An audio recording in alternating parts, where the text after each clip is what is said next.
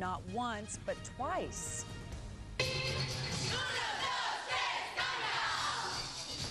All of us wait all year long for this. I'm Charlie Belcher. Who needs canoeing and archery?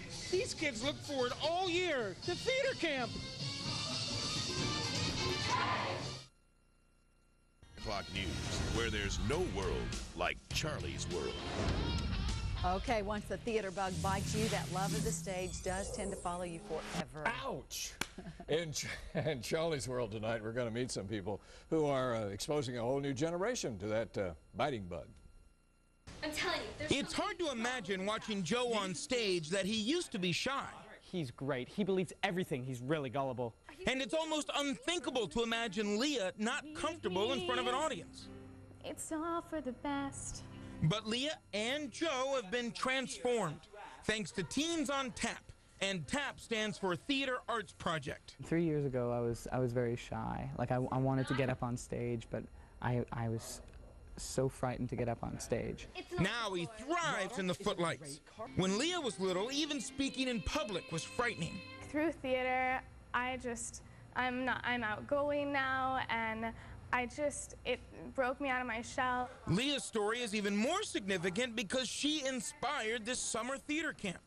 4 years ago, she met Cindy Marcus, her husband, Flip Kobler, and their friend, Dennis Poor.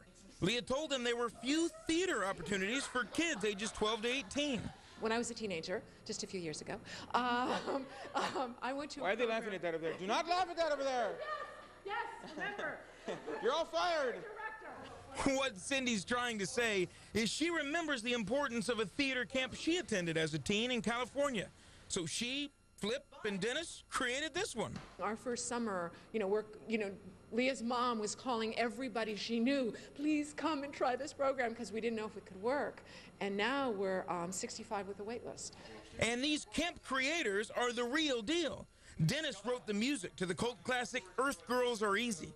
Cindy and Flip are a successful writing team. My husband and I wrote Simba's Pride, which was the sequel to Lion King, and we wrote the sequel to Beauty and the Beast and the sequel to Pocahontas, so we were on staff at Disney for many years. They share what they know with the kids, who perform 2 original shows, as well as take classes in everything from writing to stagecraft. This program teaches kids cooperation, it teaches them leadership, it teaches them how to deal with mistakes. It helps you as a person, not just as an actor. We call it the theater bug here because, the theater bug bites you and you never go back. None of these kids are looking back, only toward the lights of a bright future. Reporting from Charlie's World, I'm Charlie Belcher. Now the Kids Show opens this Thursday at the Francis Wilson Playhouse in Clearwater. For ticket information and for anything else you need to know about the camp, go to myfoxtampabay.com, click on News, then Offbeat, and that will take you to Charlie's World. And I think if camp was around when you were young, you would have been there. I would still be there, Kelly. Exactly. I only get nervous when I'm not on stage. Exactly. Well, the Rays need to win. They haven't won since the All-Star. They're making Joe Madden a little nervous.